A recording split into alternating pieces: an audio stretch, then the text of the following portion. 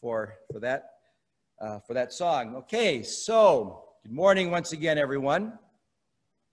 We are continuing in our study of 1 Corinthians. We're getting near the end. We're going to end up everything, wrap it all up next week, the week before I have my surgery, and then for the following 2 weeks, we're going to have special speakers sharing with us about whatever the Lord lays on their hearts. But today we are going to look at the remainder, starting with verse 20 of 1 Corinthians chapter 15. So the portion of the letter of 1 Corinthians, the 15th chapter, that we are going to be studying today is of the utmost importance for us as followers of Jesus Christ. The truth that Paul outlines in this passage is really what sets Christianity apart from all other religions. Paul makes it clear, he makes the clear and definitive argument in the first 4 verses of the chapter that we looked at last week, that if Christ has not been risen from the dead, then we are in a hopeless position and that we remain lost in our sins. The reason we have hope for eternal life rests in the fact that Jesus Christ was resurrected from the dead. In the first 4 verses of 1 Corinthians 15, Paul identifies the gospel message, the good news that he preached, the fact that Jesus Christ died for our sins. And because our Savior died and 3 days later rose from the grave, we have the hope of forgiveness of sins and eternal life. Paul then goes on to provide the historical evidence for the resurrection by citing the eyewitnesses to the risen Christ. Peter, and then the apostles, and then 500 of his followers, and finally himself, all saw Jesus Christ alive. Then in verses 12 through 19, Paul explains the importance of the resurrection being a reality. Why is it important that he did, in fact, truly rise from the dead? He makes it very clear that without the resurrection, we would continue to be in our sin. That if we trust, however, in Christ only for this life, if it's only for this life that we are looking to Jesus Christ, we are pathetic. We're just believing a lie. So he makes the argument very, very strong. And the bluntness and the frankness with which Paul faces this topic, really, I find it refreshing. He's not beating around the bush. He's not, diminishing what it means that if Christ did not rise, we are pathetic. We are believing a lie. We have no hope. It would be ridiculous. He doesn't beat around the bush. He recognizes that without the historical reality of the resurrection of Christ, that our faith is in vain, and there is no reason that we should invest all of the energy into something that we do if it is only temporal and passing. Paul then ends with the statement that if Christ is not risen, we are among all people the most to be pitied. Then our discussion today, however, begins in verse 20. In which Paul clearly states that Christ is risen, but now Christ is risen from the dead and has become the first fruits of those who have fallen asleep. It's true, Christ has been risen. If he hadn't, we would be pitiful, we would be miserable, we would be believing a lie, we would be fools, we would be just idiots. But that's not the case. But now Christ is risen. That's the truth. And that certainly, it would be an awful situation if he weren't. But the fact is that he is, and we have a purpose for which to live. Paul goes on then in this chapter, in the next 38 verses, to provide more information than anywhere else in any other single portion of Scripture about the nature of our resurrection, the bodies we will have, and end times events. The challenge with studying these verses is to get as much information as we can from them, yet without trying to read too much into the text so that we try to draw conclusions that are not really legitimate.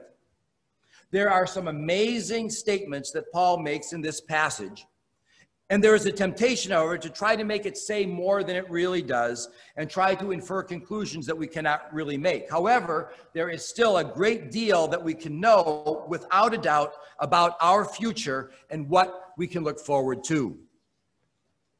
Now, as human beings, we have a natural curiosity about eternity, about the nature of heaven and what we will be like and what our resurrection bodies are going to be like. And as we see in verse 35, these were questions that were asked by people 2,000 years ago. People have been asking that, what's it going to be like? What is it like on the other side? What is eternity going to be like? What are our bodies going to be like? They have been asking that question throughout time. And that curiosity has not gone away one single bit. It's normal for us to ponder what God has in store for us.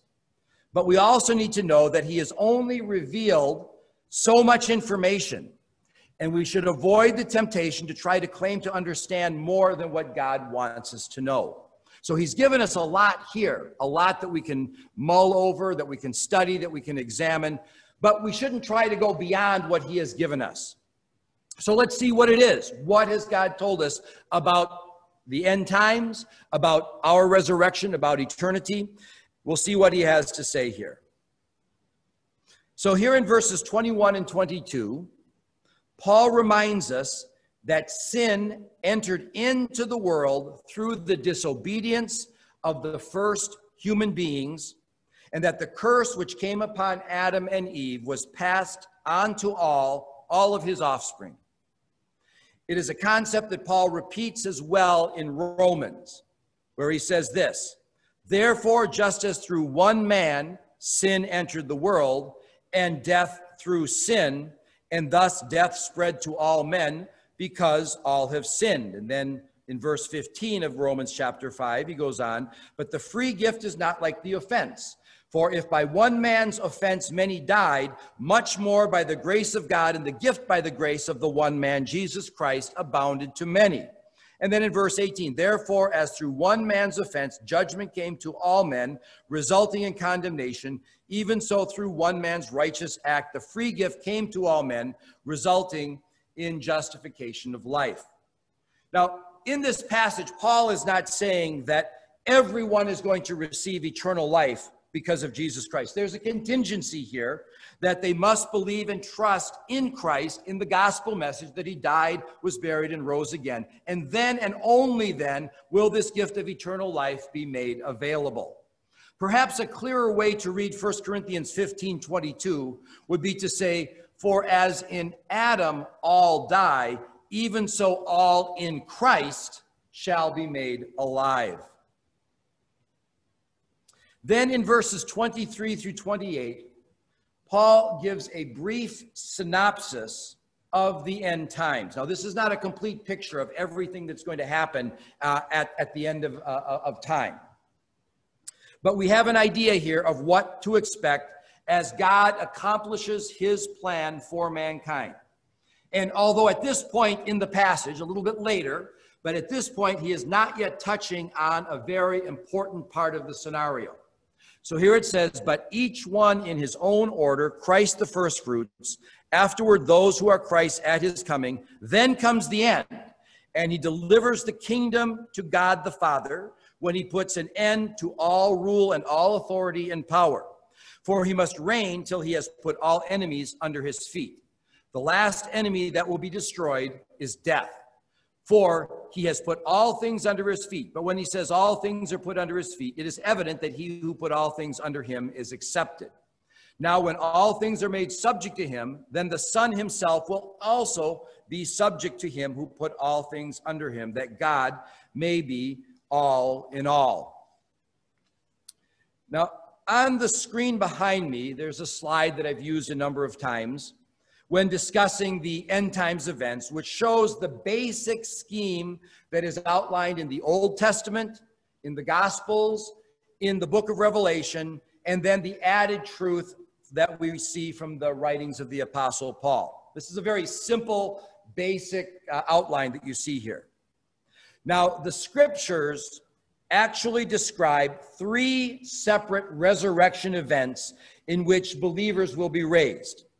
Paul in this passage is just kind of lumping all of these resurrections together to simply emphasize that Christ's resurrection must come first as what he describes as the first fruits, which makes it possible then, because of Christ's resurrection, the other resurrections of the believers can follow after that. He doesn't distinguish in this passage the different resurrections that we can see in other portions of Scripture. He's just kind of lumps it all together.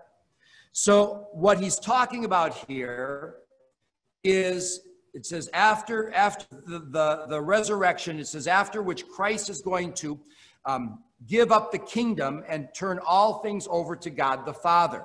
This is speaking of the final consummation of all things after the 1,000-year reign, and then all things are placed directly under the authority of God the Father, and all the saved will be in the presence of God for eternity. Now, there's a lot of details to discuss about that. In other words, where will the body of Christ be? Where will the people of Israel? We heard the song that Larry was singing, we're not waiting for Jerusalem. So there's a lot more detail to talk about those things. But the basic scheme that Paul gives here in 1 Corinthians 15, 23 through 28 is that ultimately everything, because of the resurrection of Jesus Christ, all believers can be resurrected, given new life, and then we will be with God throughout eternity, and he is going to bring everything under his rule. That's the basic outline that he gives here. Again, what you see on the back here is a general outline of the end times. And of course, what we are waiting for is this red arrow. We'll be looking at this a little bit later. That's the rapture of the church, the catching away. Paul states that the last enemy to be defeated will be death. And this is accomplished through the resurrection. In Revelation 20:14, it says, talking about the end times, it says, then death and Hades are cast into the lake of fire. This is the second death. So when this takes place, death will be abolished, and the redemptive process that God promised from the moment of the fall will be completed with the casting away of death into the lake of fire. The redemption process will be finished at that point. The point of all this is to assure us as believers. As I said, this passage here in 1 Corinthians 15, 23 through 28 is not to give us a detailed outline. This is more to give us hope and assurance. The purpose of this is to assure us that as believers, the greatest fear of mankind, the fear of death, will no longer be something that those of us in Christ need to be worried about. There is a time that will come when our physical bodies will be laid into a grave, but that grave will never have ultimate victory over us. This passage is to show and to prove and to demonstrate that we have the hope of eternal life. The fear of death was strong in the Greek and the Roman culture because their religious systems offered no hope for any certainty in the afterlife. All they had was some vague concept of when they physically died, that their soul would travel to some ethereal place called the place of the dead, Hades. That's how the Greeks and the Romans thought about death. They didn't know anything about eternity and what it would be like. And so that left the Greek and Roman pagans of Paul's time with tremendous anxiety. They had no answers. What happens when this life is over?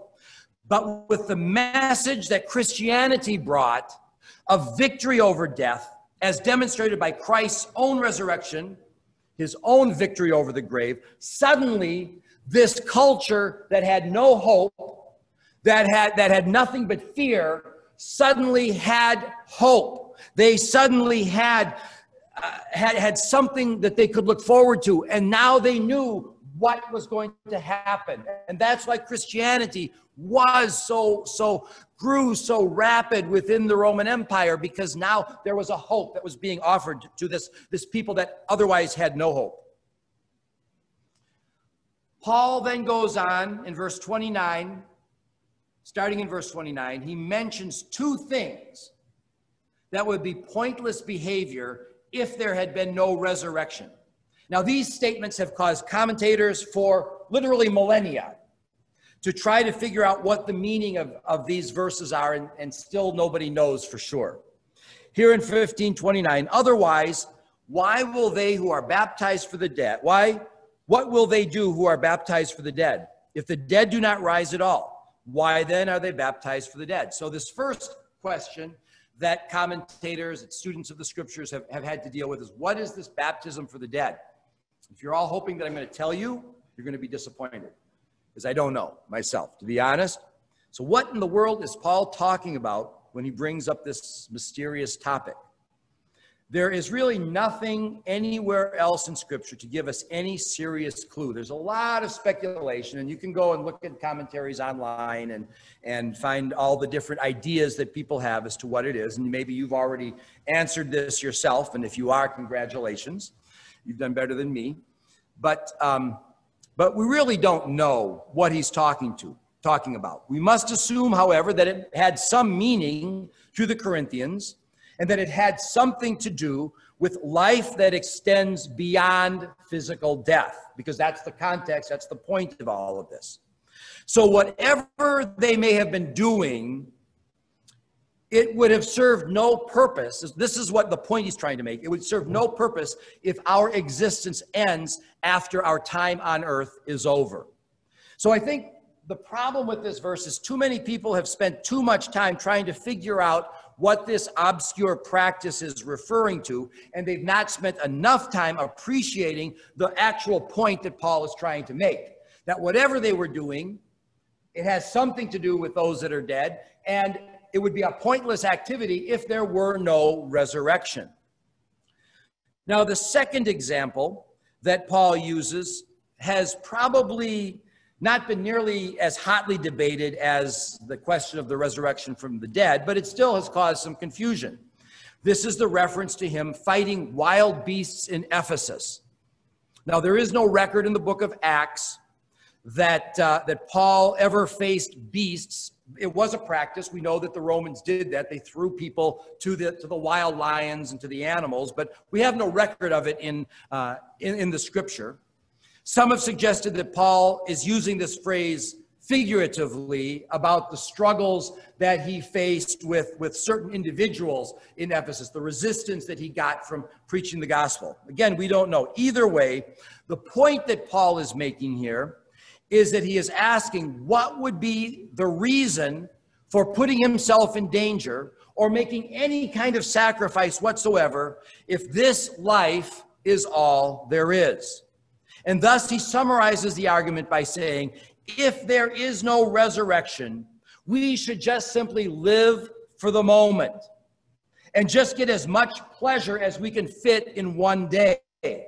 Eat and drink, for tomorrow we die. And that's certainly a philosophy that has been adopted by much of our modern culture. And why shouldn't it be? If there is no eternal perspective, why would we choose not to live that way? Why not just take advantage and enjoy life and get all the pleasure and everything that we can out of it right now? If the dead do not rise, if there is nothing beyond this life, then we might as well just eat and drink and enjoy it, because tomorrow we're going to die and that's the end of it. However, Paul makes it very clear that there is much more to live for than just the moment. We have the hope of eternity with Christ, a hope of eternity in perfect righteousness.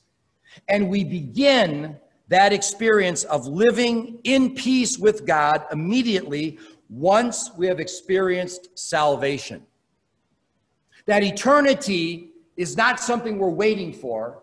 We begin eternity the moment we place our faith and trust in Jesus Christ as Savior. That's the beginning of a never-ending relationship with God. And we live every day in light of eternity, in light of not this world here, but what we are waiting for, to be with God, to receive the rewards of service here for eternity, for ever and everlasting. Now, Paul goes on actually in verse 33, and I have it right here. And this is kind of an unrelated side note that I'm going to add here. He makes an interesting statement here in verse 33, in which he says that bad company corrupts good character. This is actually a quote from an ancient Greek play. And it says a number of things about Paul and his appreciation for culture. First, we know that Paul, although he was a very devout Jew, he was very well versed in the writings of the Romans and the Greeks. He knew the literature art of the Greek and the Roman culture. And this is not the only place in which he quotes from pagan authors. In Acts 17, he tells the audience in Athens, if he's there on Mars Hill and he's addressing the people in Athens, he says, "We are his offspring." He quotes there from another Greek author. He also quotes the poet Epimenides in the letter to Titus when he says that the Cretans, they are a people who are liars and brutes and lazy gluttons. And that was actually a quote from a Greek author as well. What this shows is that Paul placed value in knowing and understanding culture and literature. He recognized that even people can discern some truth through observation and reason. And such an attitude, it can create a conflict in our mind as Bible-believing Christians, because much of popular culture does go against biblical principles. Be wise and discerning as we consume the literature and the culture, the movies and the television shows and all the things, the novel, whatever it is. As we consume, we have to be discerning in looking at what have they been able to glean that is true, and what, based on a biblical perspective, what do we discard? What do we throw out? So it's an important message for us to evaluate the message which the world sends us through culture and interpret it in the light of revealed truth. Paul then ends this section with a plea for the believers to stop sinning and live life with eternity in mind.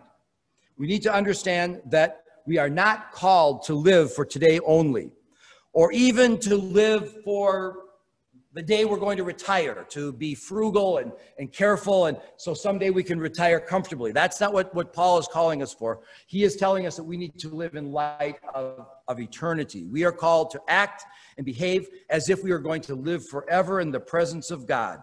And by that setting an example, and by setting that example, we hope and pray that we can bring others to faith in the Lord. The next section of the passage responds directly to the kinds of questions that we ask about what our bodies will be like when we are resurrected. These verses provide the most detailed description anywhere in the Bible of what our bodies will be like when we are with the Lord in eternity. The purpose of the various illustrations is to show that the bodies that we will have at the resurrection are not the same as our current natural bodies. Paul uses several examples here. He talks about different types of animals. He talks about the way a plant has to die in the ground first as a seed before it emerges from the ground as a plant. He talks about the differences between the stars and the moon and the sun. The basic point here is not to give a science lesson, but simply to use these well-known examples to show how dramatically different one thing can be from the other. Now, the explicit teaching that Paul is making here is found in verses 42 through 45. So it says, "So also is the resurrection of the dead. The body is sown in corruption, it is raised in incorruption. It is sown in dishonor, it is raised in glory. It is sown in weakness, it is raised in power. It is sown a natural body, it is raised a spiritual body. There is a natural body and there is a spiritual body. And so it is written, the first Adam became a living being, the last Adam became a life-giving spirit." When Paul says that our resurrection body will be incorruptible and raised in glory, it is a simple statement that pain, disease, deformity, age, and destruction will no longer be a part of our existence.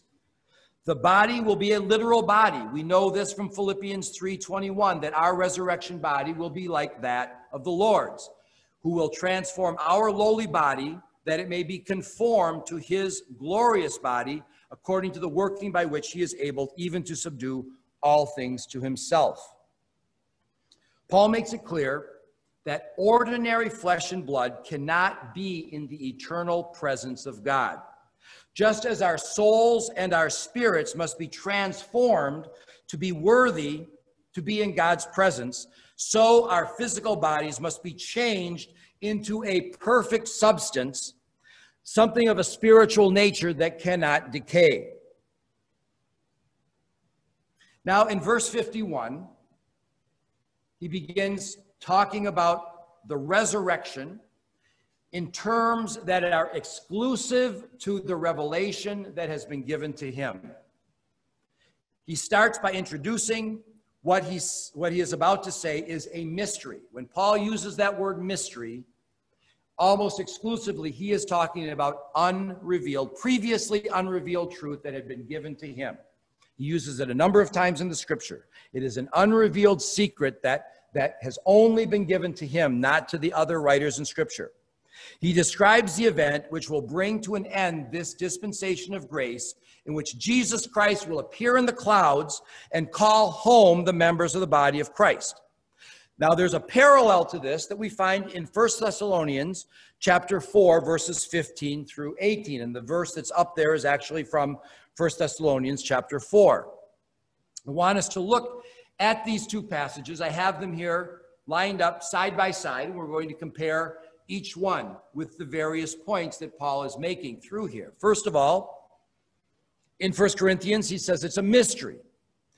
In 1 Thessalonians, he says that he received this by the word of the Lord. So he's identifying the fact that both of these are direct revelations which he had received from God. He wasn't going back and reinterpreting the Old Testament or the Gospels, but that he is, in fact, this is new information which he received. And then he goes on to say in 1 Corinthians, we shall not all sleep, but we shall all be changed. And then in 1 Thessalonians, he says basically the same thing with different words, that we who are alive and remain until the coming of the Lord will by no means precede those who are asleep. That there will be, of course, falling asleep or being asleep is a euphemism for physical death. So he's saying that not all are going to die, but all are going to be changed. And he's again giving hope. There will be those who will be alive, and they will not precede those who have fallen asleep or who are dead. And then we see here how it's going to take place. It's going to be announced at the last trumpet, for the trumpet will sound, again in 1 Thessalonians, with the voice of an archangel, with the trumpet of God. And the dead will be raised incorruptible, and we shall be changed. 1 Thessalonians, and the dead in Christ will rise first, then we who are alive and remain shall be caught up together with them. And then here we see the eternal nature. For this corruptible must put on incorruption, and this mortal must put on immortality. He's talking about eternity there. And then he concludes the 1 Thessalonian passage by saying, and thus we shall be with the Lord forever. So by putting these two accounts together, we find that the moment will be instantaneous at an unannounced and unpredictable time. The dead will be resurrected and the living will be changed in the twinkling of an eye, a moment that is shorter than we can measure. Our bodies will not be subject to decay, corruption ever again. We will be taken to the heavenly places to be forever with the Lord. This event is, of course, different than any of the other resurrections that are mentioned in the Bible. Though there are similarities in the nature of the resurrection bodies, the timing and the place in which resurrected saints end up are all different. These are different events than what we read in the Old Testament in Daniel, when we read about it in Job, when we read about resurrection in Revelation, when we read about it in the Gospels. Different event that he is that he is referring to here. This event as it says in verse 51, is a mystery. It is never mentioned in the scriptures outside of the writings of Paul. There is also a reference in Titus 2:13, where it is called the blessed hope and glorious appearing of our great God and Savior, the Lord Jesus Christ. Now think of those words, Titus 2:13, the blessed hope and glorious appearing of our great God and Savior, the Lord Jesus Christ. We long and we yearn for that moment in which we will be removed from the pain and the suffering of this life, and we will be as we were meant to be, in perfect fellowship with God, our Maker. In 2 Timothy 4:8, Paul also speaks of there being a crown of righteousness laid up, waiting for all those who love the Lord's appearing. We should be people who love the Lord's appearing. We should be longing for that day. We want to be caught up. We want to be changed in the twinkling of an eye so that we can be with the Lord forever. Paul then ends this discussion by reiterating that it is through the resurrection that God will conquer all the enemies of our soul, death and sin. The victory is ours through our Lord Jesus Christ, and we have a victorious hope. We will forever be removed from the pain and the suffering that comes with the curse of sin. It will be cast away, never to be brought back into God's perfect creation. That is what we wait for. That's what we long for. That's what we are loving. We love the thought of his appearing. We anticipate what is going to happen when that becomes reality. In the many years that I've been in the ministry, there's probably no other passage in which the way I have read and studied it has changed so dramatically than this passage here in 1 Corinthians 15. When I was a young man, boy, I needed to know all the answers. I had to dig through it. I had to figure out what he was talking about. What in the world is this baptism for the dead? What's he talking about? I saw this passage as a doctrinal challenge to try to parse each verse and give them a satisfactory explanation. Where does it fit into the end time scenario? What are our resurrection bodies going to be like?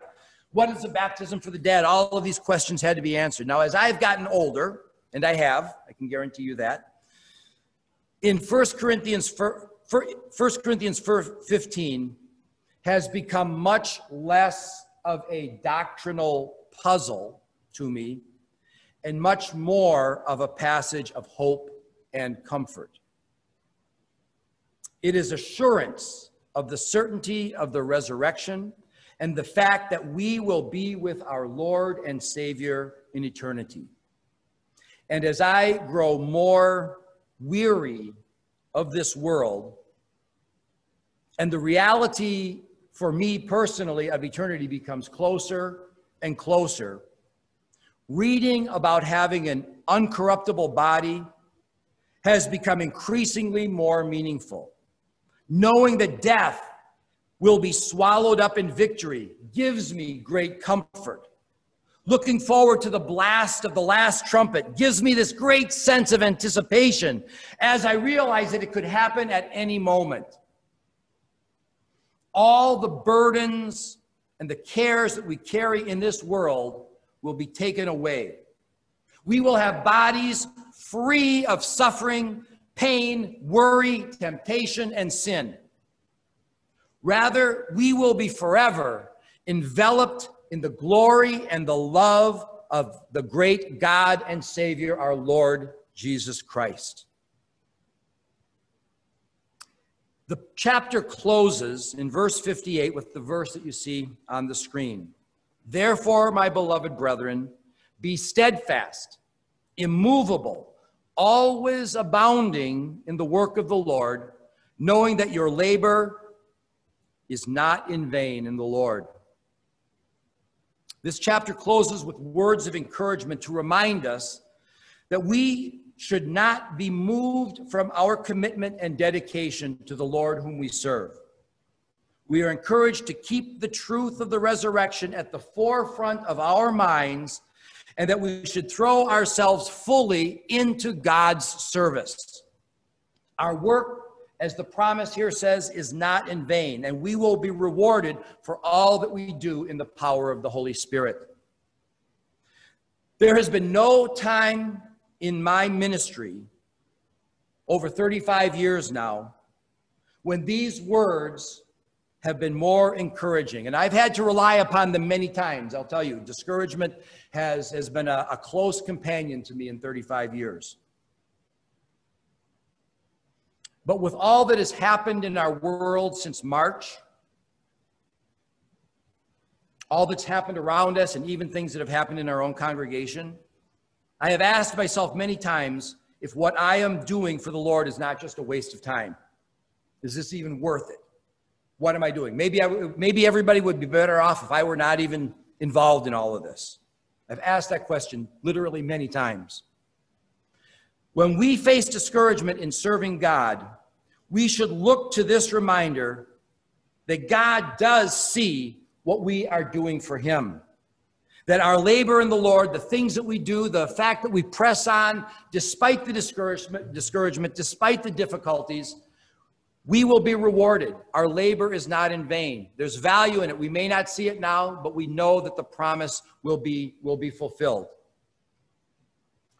1 Corinthians chapter 15 ultimately is one of hope. It is a stark reminder that this world is not all that there is, that there is a great and a wonderful eternity which awaits for us. If there's anything we gather from this passage as we study it, there's so much truth. We can learn about our eternal bodies, our resurrection bodies. We can get the end time scenario. We learn about being transformed and changed in the twinkling of an eye. We learn about the importance of the resurrection and why it was necessary for Christ to rise from the dead. We see the actual gospel given in the most succinct form in the first 4 verses. There is so much that is contained in this passage, in this chapter. But ultimately, what this gives us is a hope for eternity. Let's not get lost in the doctrine and forget the message. The message is eternity. The message is we will be with Christ. The message is these lowly bodies will be transformed like his great heavenly body, like his spiritual body, like who Jesus Christ was when he was resurrected. That substance that is fit for eternity. I can't tell you exactly what it is. We know that it's going to be something you can touch. We know that it will be very, very real, but the exact nature of it is still a mystery to us, is still uncertain, but it is going to happen. And I want us to come to the conclusion of our study of 1 Corinthians 15, not just with more information about what our resurrection bodies will be like or about the end times. I want us to come away from this with the certainty that Christ is now risen and we have the hope of eternity, and nothing is going to change that. Let's pray. Heavenly Father, we thank you for